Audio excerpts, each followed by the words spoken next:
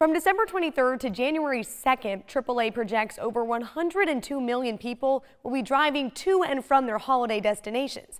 And Monday is expected to be one of the worst days on the road in the last 2 weeks as travelers mix with commuters heading back to work.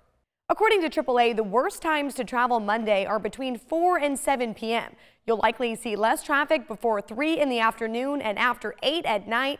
Plus, if you plan to fill up your tank today, it'll cost you a bit more now than it did on Christmas. According to Gas Buddy, the average price per gallon in South Carolina rose nearly 20 cents in the last week to $2.92. Still, that price remains about a dime lower than it was this time last year, and yearly annual gas prices are projected to be nearly 50 cents cheaper in the new year compared to 2022. Experts at AAA offer some helpful tips for your road trip. The best advice for staying safe on the road: leave early if you can so you're not in a rush. People who are in a hurry are more likely to take some of those unnecessary risks while behind the wheel.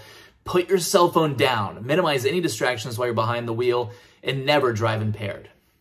Travel experts say a rise in more flexible hybrid work schedules in the last year mean more people are taking long weekends to travel and working remotely from their destinations. Reporting in studio, I'm Megan Fee. Count on 2.